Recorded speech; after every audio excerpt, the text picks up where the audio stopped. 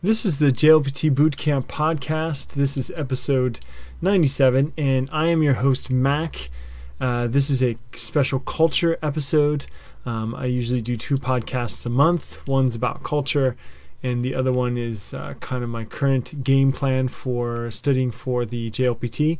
Currently, I'm studying for N1, but I go over strategies and things like that in another podcast. This podcast, I'm going to focus on culture.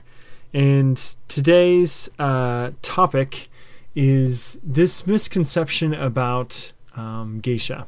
I happen to live in Kyoto, which is a very famous city for being traditional. There's a lot of traditional arts that are still alive. You can go to tea ceremony if you'd like. There's, you can ride a jinrikisha or rickshaw. As you might know, around the city, there's tons of temples to see, beautiful sites that are very traditional Japanese. If you think about traditional Japan, Kyoto pretty much has everything that you can imagine in that city. And it's a little famous for geisha. There's, especially the Gion district, is kind of well known for geisha, and geisha sometimes conjures up this image of they are professional prostitutes, basically, and that's really actually quite far from the truth. In fact, the word geisha means something like art doer. The first part, gei, that kanji means art or artistic, and sha means a person who does that, a professional that does that thing. So you can basically translate it as an artist. And actually, they have to go through several years of expensive training to become a full geisha. There's even today, there's a series of training that they have to go through, different levels that they have to move up through in order to become a full geisha. Now, before the 20th century, girls started training as early as 4, and this was really a choice by their parents. Of course, nobody knows at the age of 4 what they want to do for the rest of their life. So it was basically their parents or somebody else has kind of chosen for them in this life as being a geisha, with the understanding that they would have a better life than what they could provide for them if they weren't geisha, if they were just working in the field and getting married or whatnot. So it was a really great opportunity in the past for women to move up in society, to have a lot of money, to do what they want to do. Of course, in modern Japan, becoming a geisha is a personal choice. It's made by girls after completing middle school, high school, or college. And geishas still today learn the traditional arts like playing shamisen, shakuhachi, which I'm not quite sure what that is, but an instrument, and the drums. They also learn other traditional arts like calligraphy, dances, and tea ceremony. Lots of different art, basically. And in modern Japan, you will rarely see geisha on the street. I think the statistic goes something like pre-World War II, there was about 80,000 or so geisha operating in Japan, which is a huge number. And now today, that number is around 1,000. I saw a couple different numbers here and there, and nobody really knows for sure because it's kind of a secretive group. But it's somewhere around 1,000 women are working as geisha, full-time geisha, currently in modern Japan. And so you won't usually see them on the street in Kyoto. If you go to visit Kyoto and you see somebody dressed up with all the makeup, the white makeup, and the full kimono and everything, you're probably seeing tourists who have paid to dress up as a geisha. There's a few places in Kyoto, one or two places that you can go to. They'll dress you up like a geisha, or if you're a man, they'll dress you up like a samurai, and then you can walk around town as those characters. And obviously get a lot of pictures taken of you, because people think that you are either real geisha or they just want to see real Japan. I've always seen lots of tourists taking tons of pictures of the fake geisha, which is always kind of interesting. Anyway, nowadays geisha now perform at tea houses like they did in the past, or traditional Japanese restaurants, and they're paid by the number of incense sticks that burn during their performance. And different geisha have different what they call senkodai, or incense stick fee, for the very inelegant English translation. But basically, there's a fee that's paid for every incense stick that is burnt during their performance, when they're performing at the Japanese restaurants or at the tea house.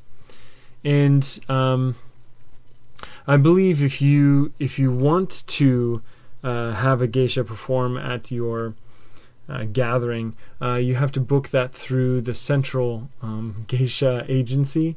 I think there's an agency in Kyoto and one up in Tokyo where the geisha perform.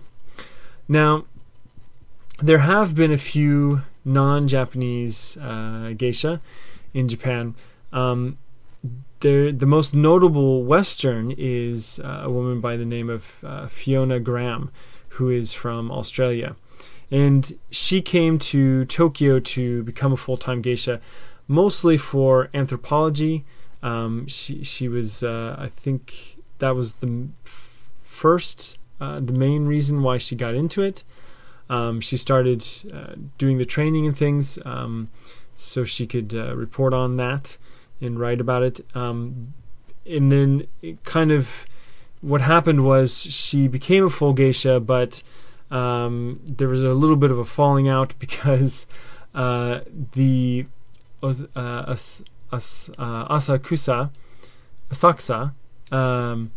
Geisha Association disaffiliated her because they believed that she never wanted to become a full-time geisha.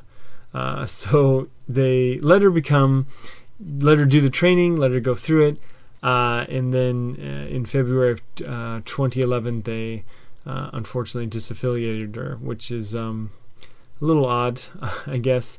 But it would be interesting to see more non-Japanese in the tradition. There are currently two non-Japanese geisha that are from I think Russia that are performing now, but there's no Westerners because Fiona Graham was disaffiliated. So you might be wondering through this whole story about geisha, how did this misconception come about? Because geisha aren't prostitutes. They actually aren't allowed to. I think they're of course allowed to marry, but once they are married, they have to quit the profession. They can no longer be geisha, and they can't exactly be dating or anything like that. So it's a little bit more of a controlled life than most people might think. And so this conception of them being professional prostitutes came from shortly after World War II. During the occupation, there weren't very many real geisha performing and working in Japan, and there was a lot of American GIs, and basically since prostitution was actually legal in Japan until about 1958, there was some women in Japan that fashioned themselves as geisha girls and became professional prostitutes under that kind of moniker.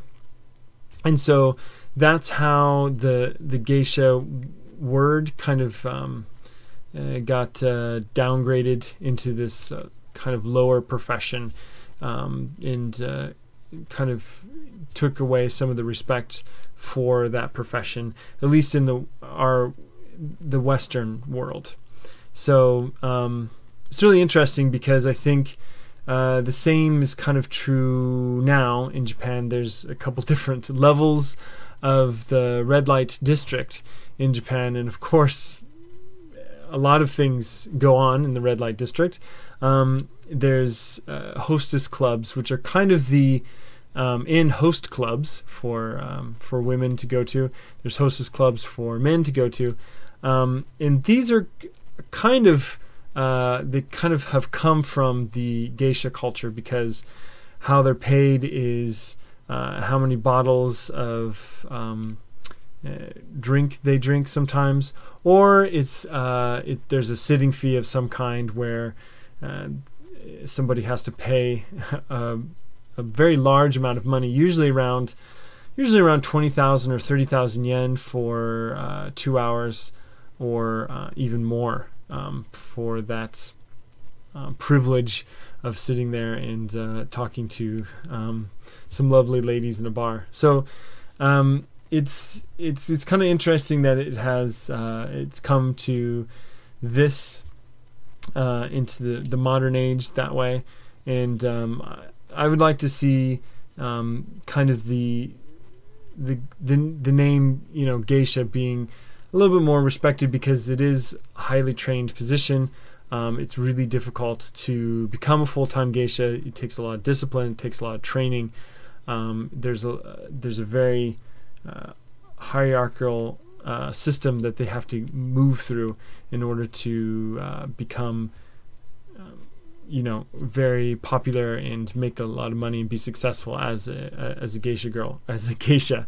So it's a tough industry. If you are ever in Japan, I encourage you to maybe there's a few times a year where there are some geisha shows that you can go to and watch them perform dances and music and things like that are open for the public, so you don't exactly have to pay the large incense stick fee that you normally would to see a geisha perform. Anyway, that's it from me about culture this week. I hope you've enjoyed listening to some information about geisha.